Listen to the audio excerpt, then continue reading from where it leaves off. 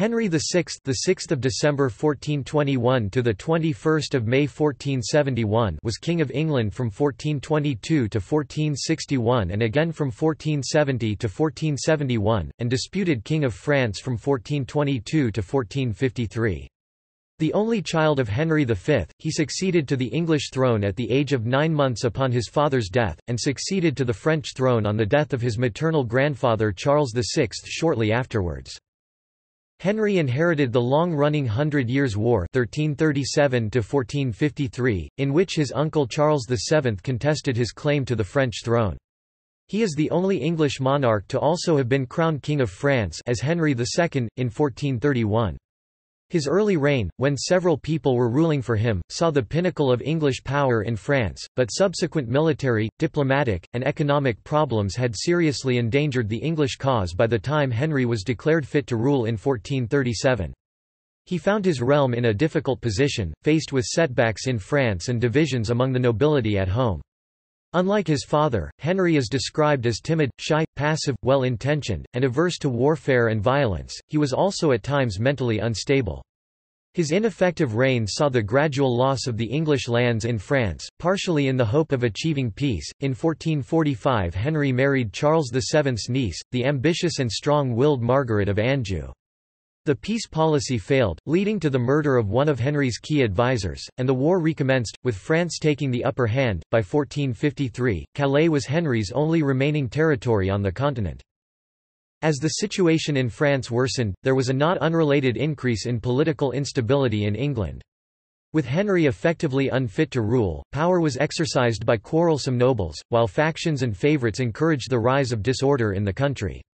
Regional magnates and soldiers returning from France formed and maintained increasing numbers of private armed retainers, with which they fought one another, terrorized their neighbours, paralysed the courts, and dominated the government. Queen Margaret did not remain unpartisan, and took advantage of the situation to make herself an effective power behind the throne. Amidst military disasters in France and a collapse of law and order in England, the Queen and her clique came under criticism, coming especially from Henry VI's increasingly popular cousin Richard of the House of York, of misconduct of the war in France and misrule of the country. Starting in 1453, Henry began suffering a series of mental breakdowns, and tensions mounted between Margaret and Richard of York over control of the incapacitated king's government, and over the question of succession to the throne. Civil war broke out in 1459, leading to a long period of dynastic conflict known as the Wars of the Roses. Henry was deposed on 29 March 1461 after a crushing defeat at the Battle of Towton by Richard's son, who took the throne as Edward IV. Despite Margaret continuing to lead a resistance to Edward, he was captured by Edward's forces in 1465 and imprisoned in the Tower of London. Henry was restored to the throne in 1470, but Edward retook power in 1471, killing Henry's only son and heir in battle and imprisoning Henry once again.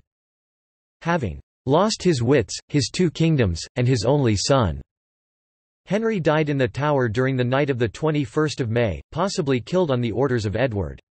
Miracles were attributed to Henry after his death, and he was informally regarded as a saint and martyr until the 16th century.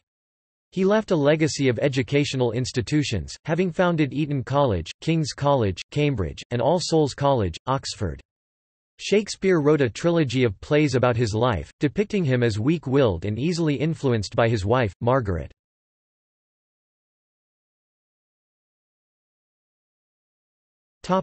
Child king. Henry was the only child and heir of King Henry V. He was born on 6 December 1421 at Windsor Castle. He succeeded to the throne as King of England at the age of 9 months upon his father's death on 31 August 1422. He was the youngest person ever to succeed to the English throne. A few weeks later, on 21 October 1422, in accordance with the Treaty of Troyes of 1420, he became titular King of France upon his grandfather Charles VI's death. His mother, Catherine of Valois, was then 20 years old. As Charles VI's daughter, she was viewed with considerable suspicion by English nobles and was prevented from playing a full role in her son's upbringing. On 28 September 1423, the nobles swore loyalty to Henry VI. They summoned Parliament in the king's name and established a regency council to govern until the king should come of age.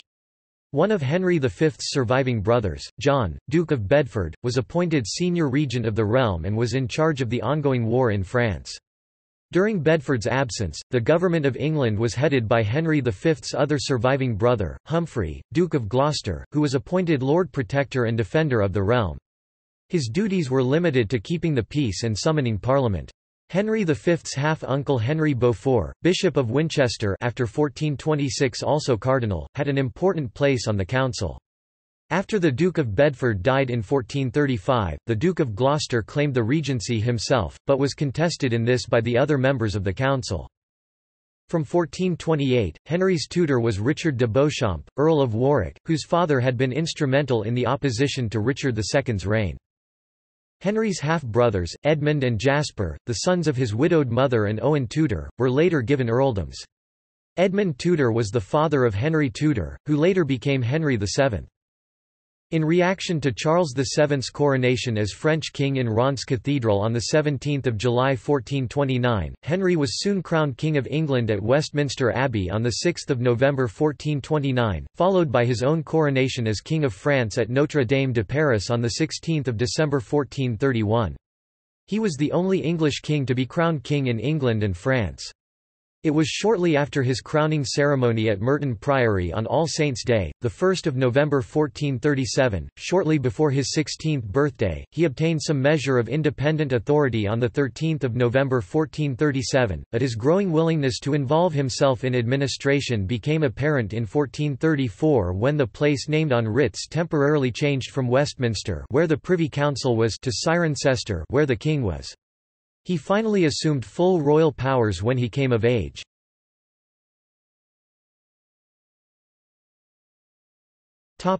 Assumption of government and French policies.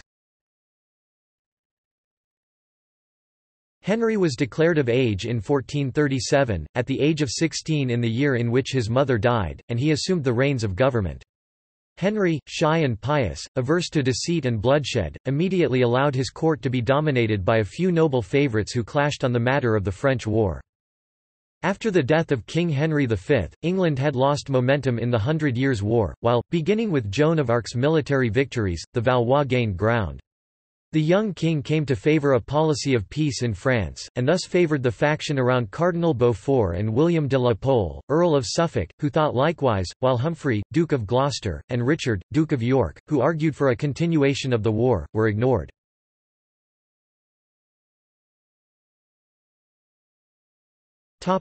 Marriage. As the English military situation in France declined, talks emerged in England about arranging a marriage for the king to strengthen England's foreign connections, and if possible to catalyse a peace between the warring parties. In 1434, the English council suggested that peace could best be effected with the Scots by wedding Henry to one of the daughters of the King of Scotland. The proposal came to nothing.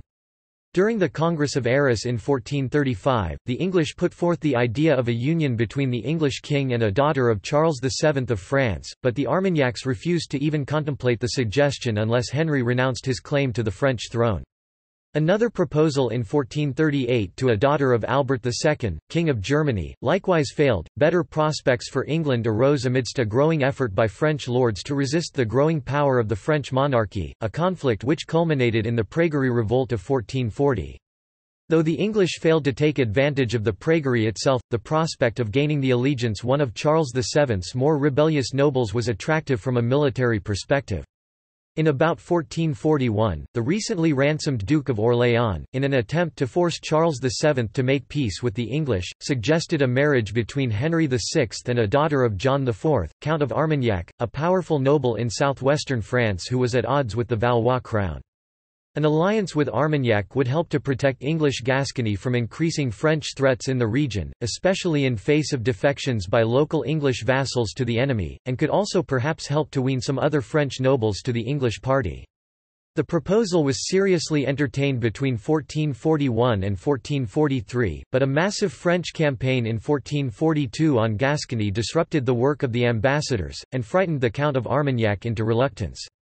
The deal fell through due to problems in commissioning portraits of Armagnac's daughters, and the Count's imprisonment by Charles VII's men in 1443. Cardinal Beaufort and the Earl of Suffolk persuaded the king that the best way of pursuing peace with France was through a marriage with Margaret of Anjou, the niece of King Charles VII. Henry agreed, especially when he heard reports of Margaret's stunning beauty, and sent Suffolk to negotiate with Charles, who agreed to the marriage on condition that he would not have to provide the customary dowry and instead would receive the land of Maine from the English. These conditions were agreed to in the Treaty of Tours in 1444, but the cession of Maine was kept secret from Parliament, as it was known that this would be hugely unpopular with the English populace. The marriage took place at Titchfield Abbey on 23 April 1445, 1 month after Margaret's 15th birthday. She had arrived with an established household, composed primarily, not of Angevins, but of members of Henry's royal servants. This increase in the size of the royal household, and a concomitant increase on the birth of their son Edward of Westminster in 1453, led to proportionately greater expense but also to greater patronage opportunities at court. Henry had wavered in yielding Maine to Charles, knowing that the move was unpopular and would be opposed by the Dukes of Gloucester and York, and also since Maine was vital to the defence of Normandy. However, Margaret was determined to make him see it through. As the treaty became public knowledge in 1446, public anger focused on the Earl of Suffolk, but Henry and Margaret were determined to protect him.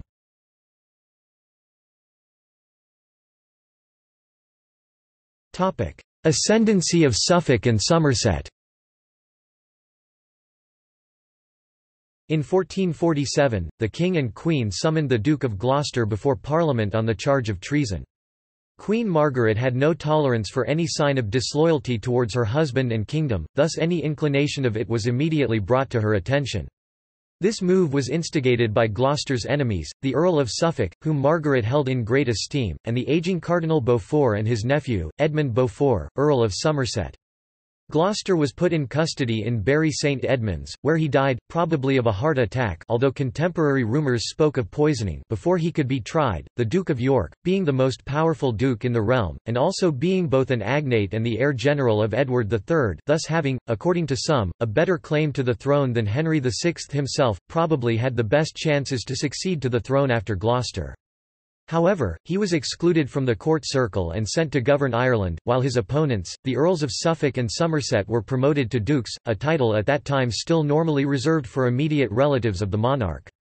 The new Duke of Somerset was sent to France to assume the command of the English forces. This prestigious position was previously held by the Duke of York himself, who was dismayed at his term not being renewed and at seeing his enemy take control of it. In the later years of Henry's reign, the monarchy became increasingly unpopular, due to a breakdown in law and order, corruption, the distribution of royal land to the king's court favourites, the troubled state of the crown's finances, and the steady loss of territories in France. In 1447, this unpopularity took the form of a Commons campaign against William de la Pole, 1st Duke of Suffolk, who was the most unpopular of all the king's entourage and widely seen as a traitor. He was impeached by Parliament to a background that has been called, "the baying for Suffolk's blood" by a London mob, to the extent that Suffolk admitted his alarm to the king. Ultimately, Henry was forced to send him into exile, but Suffolk's ship was intercepted in the English Channel. His murdered body was found on the beach at Dover. In 1449, the Duke of Somerset, leading the campaign in France, reopened hostilities in Normandy, previously being one of the main advocates for peace, but by the autumn had been pushed back to Caen. By 1450, the French had retaken the whole province, so hard won by Henry V. Returning troops, who had often not been paid, added to the lawlessness in the southern counties of England. Jack Cade led a rebellion in Kent in 1450, calling himself John Mortimer, apparently in sympathy with York, and setting up residence at the White Hart Inn in Southwark. The White Hart had been the symbol of the deposed Richard II. Henry came to London with an army to crush the rebellion, but on finding that Cade had fled kept most of his troops behind while a small force followed the rebels and met them at Sevenoaks. The flight proved to have been tactical. Cade successfully ambushed the force in the Battle of Solfields and returned to occupy London. In the end, the rebellion achieved nothing, and London was retaken after a few days of disorder, but this was principally because of the efforts of its own residents rather than the army. At any rate, the rebellion showed that feelings of discontent were running high. In 1451, the Duchy of Aquitaine, held since Henry II's time, was also lost.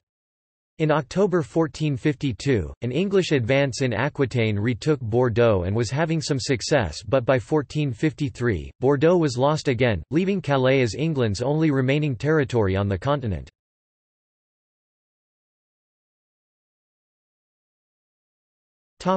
Insanity, and the ascendancy of York. In 1452, the Duke of York was persuaded to return from Ireland, claim his rightful place on the council and put an end to bad government. His cause was a popular one and he soon raised an army at Shrewsbury. The court party, meanwhile, raised their own similar-sized force in London. A standoff took place south of London, with York presenting a list of grievances and demands to the court circle, including the arrest of Edmund Beaufort, 2nd Duke of Somerset. The king initially agreed, but Margaret intervened to prevent the arrest of Beaufort. By 1453, his influence had been restored, and York was again isolated. The court party was also strengthened by the announcement that the Queen was pregnant.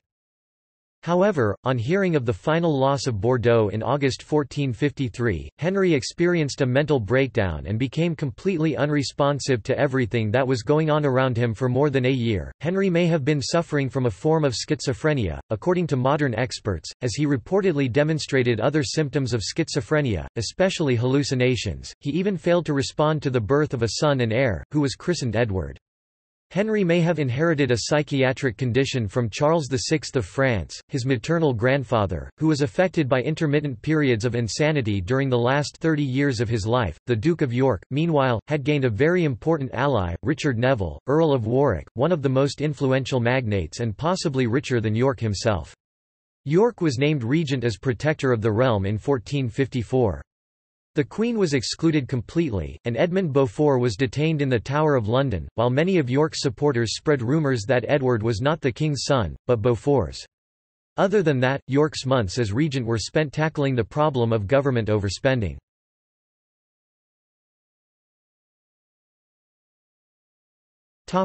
Wars of the Roses. On Christmas Day 1454, King Henry regained his senses. Disaffected nobles who had grown in power during Henry's reign, most importantly the Earls of Warwick and Salisbury, took matters into their own hands. They backed the claims of the rival House of York, first to the control of government, and then to the throne itself from 1460, due to York's better descent from Edward III. It was agreed York would become Henry's successor, despite York being older. In 1458, in an attempt to unite the warring factions, Henry staged the Love Day in London. There followed a violent struggle between the houses of Lancaster and York.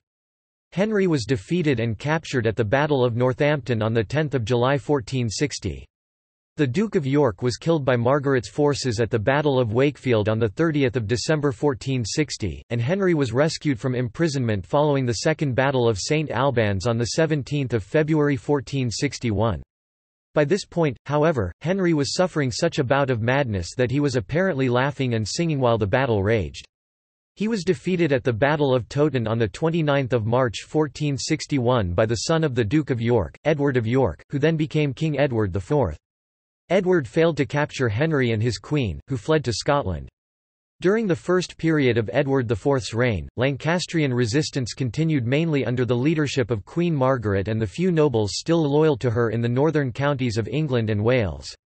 Henry, who had been safely hidden by Lancastrian allies in Scotland, Northumberland and Yorkshire, was captured by King Edward in 1465 and subsequently held captive in the Tower of London. While imprisoned, Henry did some writing, including the following poem.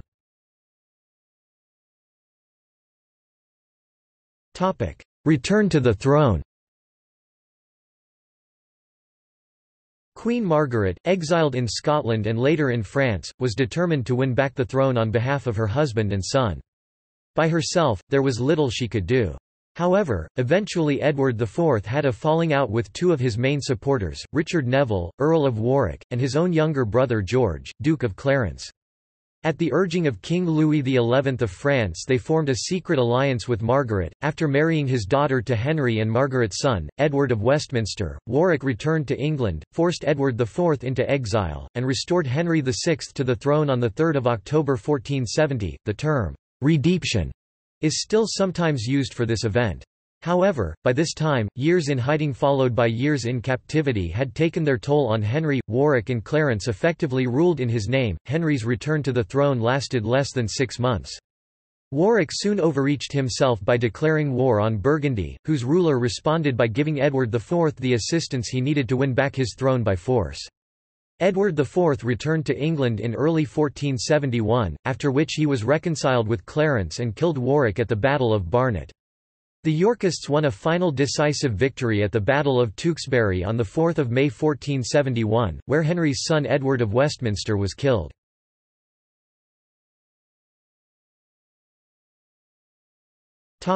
Imprisonment and death. Henry was imprisoned in the Tower of London again, and when the royal party arrived into London, Henry VI was reported dead. Official chronicles and documents state that the deposed king died on the night of 21 May 1471. In all likelihood, Henry's opponents had kept him alive up to this point rather than leave the Lancasters with a far more formidable leader in Henry's son Edward. However, once the last of the most prominent Lancastrian supporters were either killed or exiled, it became clear that Henry VI would be a burden to Edward IV's reign. The common fear was the possibility of another noble utilizing the mentally unstable king to further their own agenda. According to the History of the Arrival of Edward IV, an official chronicle favourable to Edward IV, Henry died of melancholy on hearing news of the Battle of Tewkesbury and his son's death. It is widely suspected, however, that Edward IV, who was re-crowned the morning following Henry's death, had in fact ordered his murder. Sir Thomas More's History of Richard III explicitly states that Richard killed Henry, an opinion he might have derived from Comines' memoir.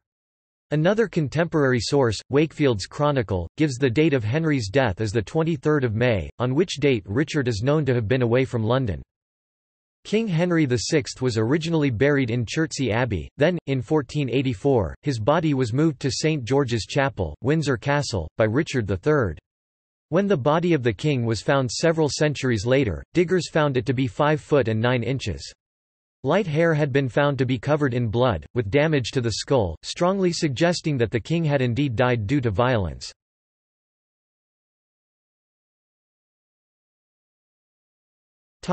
Legacy.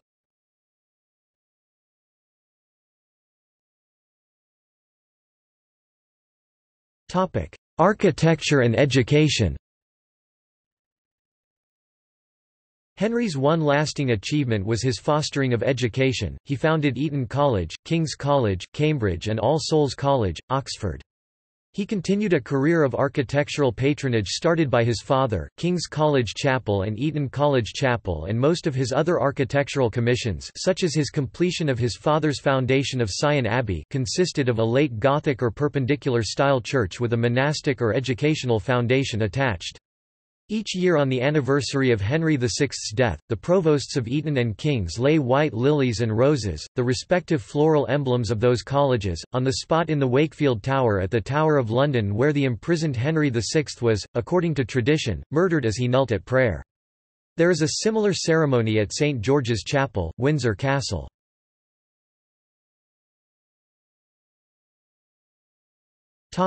Posthumous cult.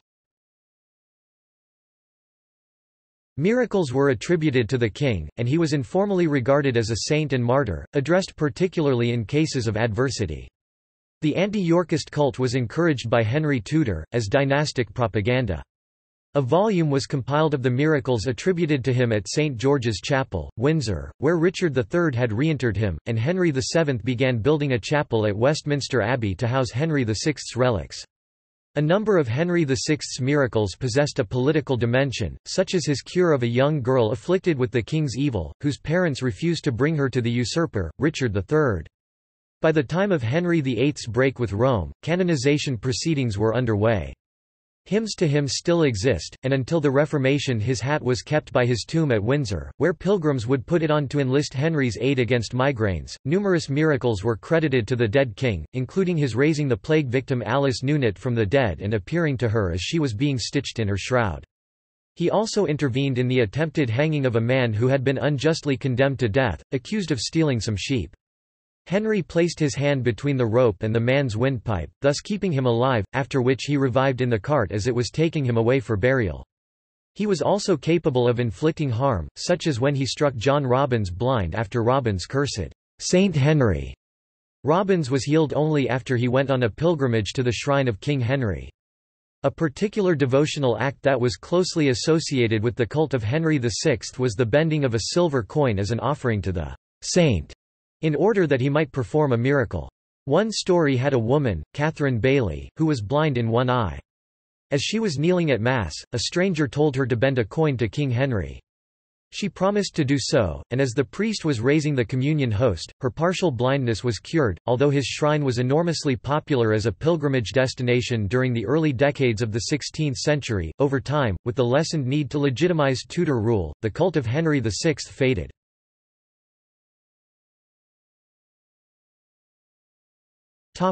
Shakespeare's Henry VI and after. In 1590 William Shakespeare wrote a trilogy of plays about the life of Henry VI, Henry VI, Part I, Henry VI, Part II, and Henry VI, Part III. His dead body and his ghost also appear in Richard III. Shakespeare's portrayal of Henry is notable in that it does not mention the king's madness. This is considered to have been a politically advisable move so as to not risk offending Elizabeth I, whose family was descended from Henry's Lancastrian family. Instead, Henry is portrayed as a pious and peaceful man ill-suited to the crown. He spends most of his time in contemplation of the Bible and expressing his wish to be anyone other than a king. Shakespeare's Henry is weak-willed and easily influenced, allowing his policies to be led by Margaret and her allies, and being unable to defend himself against York's claim to the throne. He only takes an act of his own volition just before his death when he curses Richard of Gloucester just before he is murdered.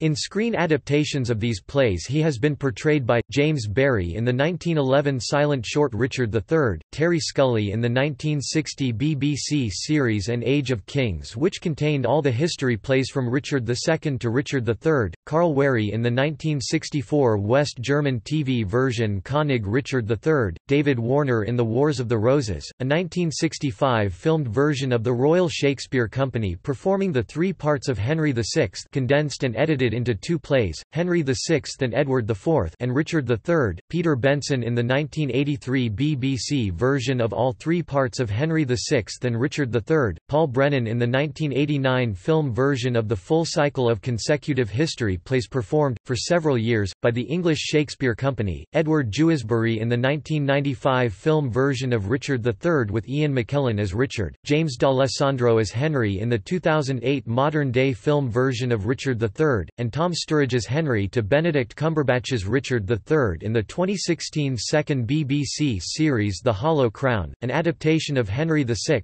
condensed into two parts, and Richard III. Miles Mander portrayed him in Tower of London, a 1939 horror film loosely dramatizing the rise to power of Richard III.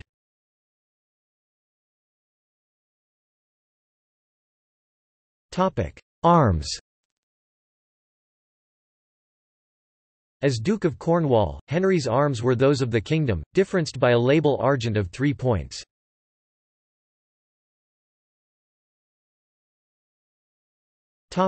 Ancestry.